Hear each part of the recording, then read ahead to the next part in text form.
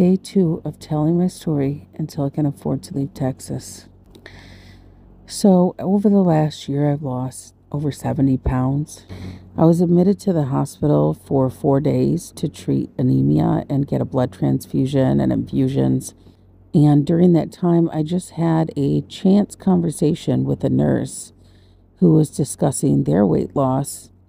And they mentioned the term insulin resistance, which I'd never heard of before.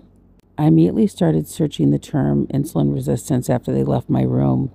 And over the next couple of weeks, I understood more and more why I had not been able to lose any weight since being diagnosed with Hashimoto's, why my body reacted the way it did to certain foods, and which types of foods to avoid. I was doing so well, and I was reversing my anemia and my diabetes. I was really proud of myself. Later that same year in 2023, I had my gallbladder removed, and I doubled down even more on my health goals, going for walks every single day, preparing healthier foods. I started to understand about ultra-processed foods because I hadn't realized before that that was the actual problem causing all of my issues. But I was doing great and having lots of progress, especially with weight loss, which I'd struggled with for, close to 2 decades. Then in May of this year, I was wrongly diagnosed with UTI that was incorrectly escalated to a kidney infection by a doctor who misinterpreted my radiology report from the ER. Over the course of 7 weeks, I'd been given so many different antibiotics: cephalexin, ciprofloxacin, rozafin, nitrofurantoin, ceftonir, Bactrim. I went through an insane amount of pain on these antibiotics. I had back pain in my right side. My liver was getting very swollen and going through a lot of inflammation. I was having convulsions.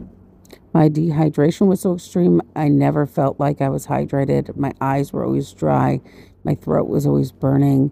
My body always felt really sluggish, and I had chills, tremors. My blood pressure was spiking up and down like crazy. They had me admitted to the ER a couple of times, going up and down really rapidly on the machines.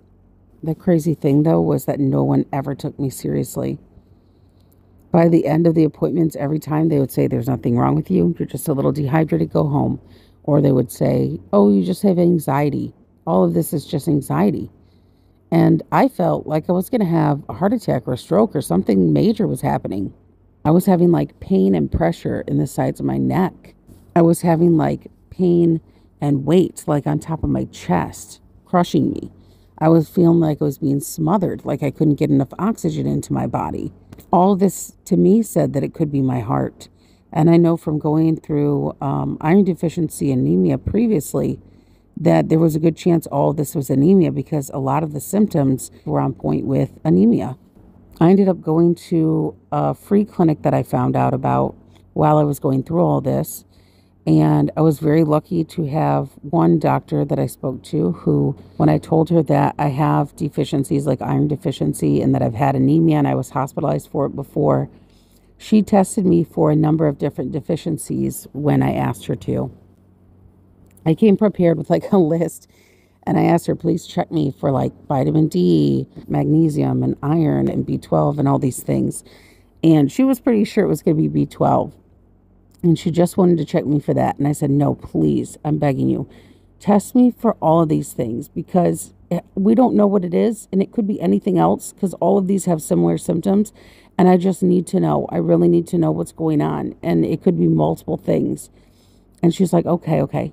So she tested me for everything. And we did end up finding out that I was vitamin D deficient. She prescribed me vitamin D pills. And once I started taking those, within about 2 weeks, most of my symptoms started to subside.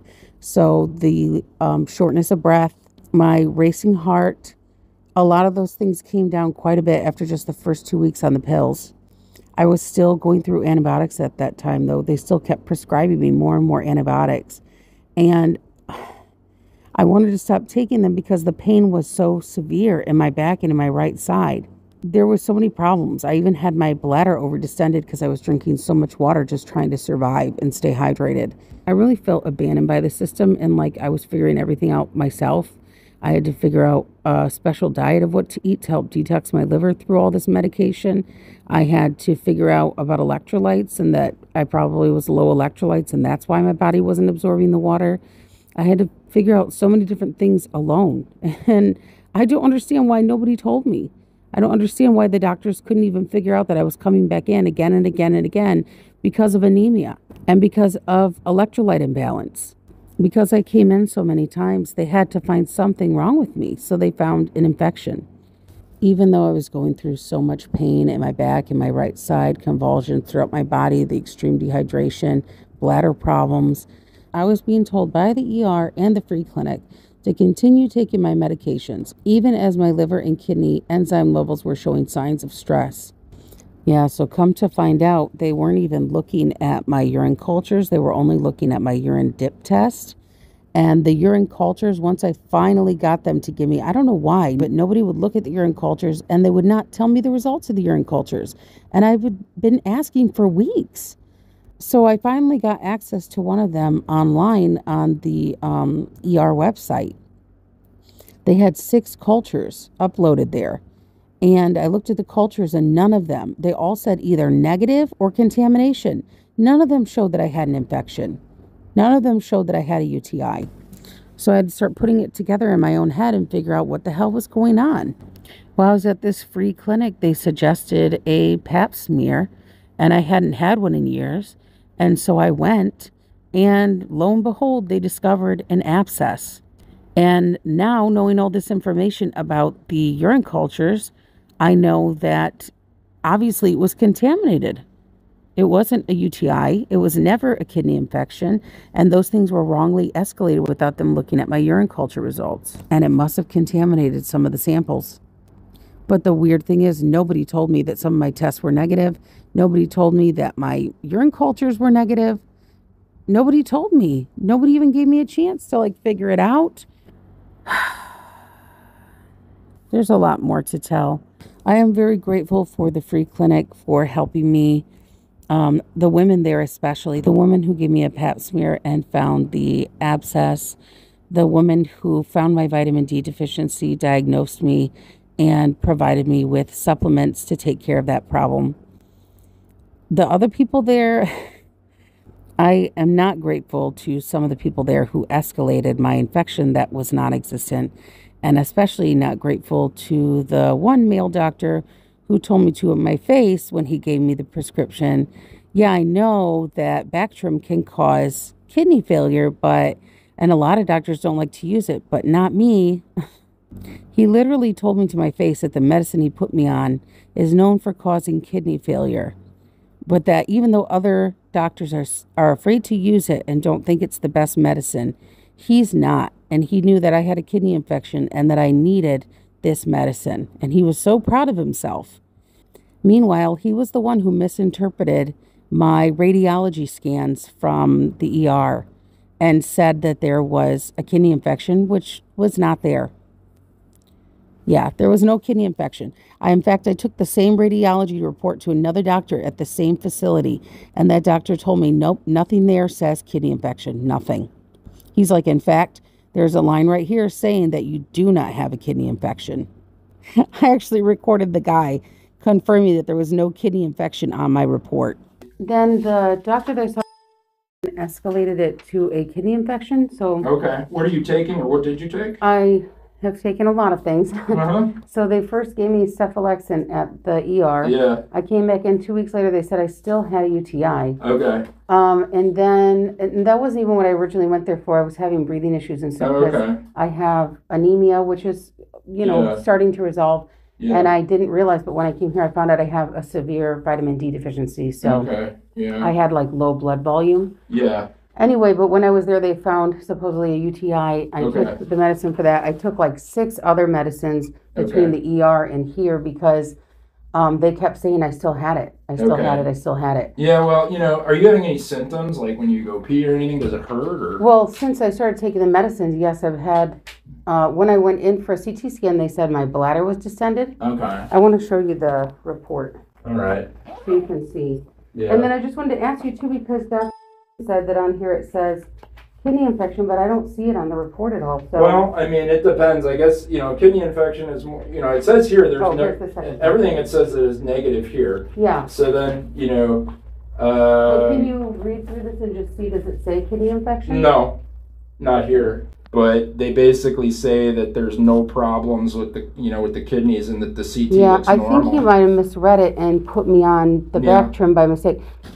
Yeah, so this has been extremely frustrating, and there's been a lot of tears and a lot of anger and a lot of just fear, wondering if some of this damage to my body is going to be permanent. I still don't know. The doctors are very slow about getting me in to get testing done. I have had a fibroscan, which is good. My liver is damaged, but it looks okay, like it could recover. I just got to keep on this diet and keep eating lots of healthy nutrients and taking my supplements. And then as far as what's going on in my back and my side, I don't know. I want them to get me in for ultrasound or a CT scan or something to look at my kidneys and look around my rib cage and in my side and find out what is causing me all this pain, what is causing all this tightness. Is this something that's going to heal up over time, or am I going to be permanently disabled? Because so far it's been 3 months since I stopped antibiotics, and I'm still having a lot of difficulty sitting up. I mostly have to lay down, or I have to walk around. So thankfully I can do my exercise and stuff, but I can't sit up for long periods of time. And I had all these thoughts about writing ebooks about my health journey, and, that'd be a way to help others and support my family financially. And I don't even feel like I can sit up long enough to write them. It's hard for me to sit up long enough to pack the packages from my ASMR shop.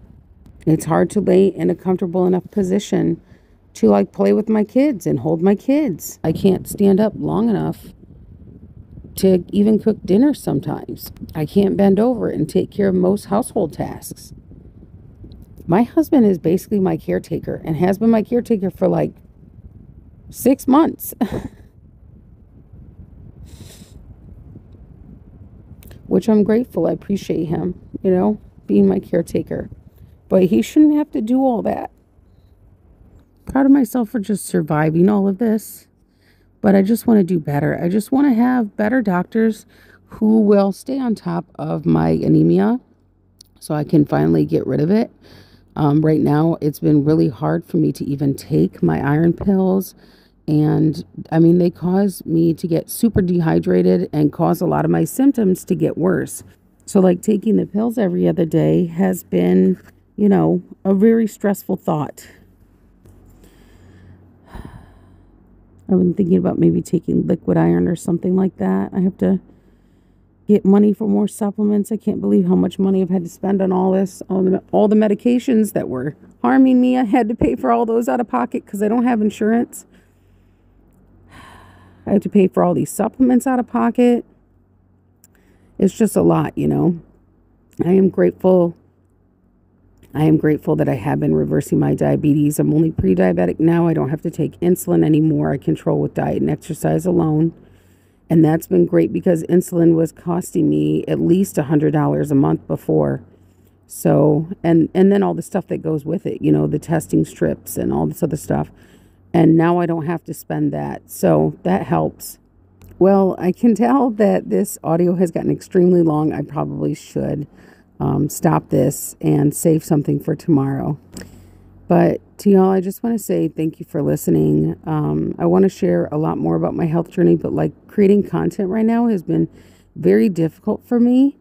I just feel like a lack of energy, a lack of mental clarity, a lack of stamina to do all these things. And I'm just trying to do my best. The shop right now is the thing that's making me the most money, my ASMR shop. So that's why I've been focusing on that with the amount of energy and the short amount of time that I'm able to sit up and stuff. I focus a lot on getting things into the shop. And so if y'all can support my ASMR shop and maybe share it with a friend. I have been struggling with my ASMR shop over the past month or so since I switched my accounts because I don't think a lot of people are seeing my shop updates on social media, and social media is where I make most of my sales. So if you could tell a friend about my ASMR shop, that would help me a lot too. I am really in the hole financially right now, and very limited on what I can do for work until my body heals a bit more, hopefully. And so the shop is probably the best way to support me other than a financial donation. My ASMR shop is asmrfamiliashop.com. I think a lot of people don't actually know that this is my old ASMR page, and they have no idea who I am. The people who really know who I am because they remember my name, Chantilly, but some people might not remember or know who I am on this account. But anyway, thank y'all for listening, and I will talk to you on the next one.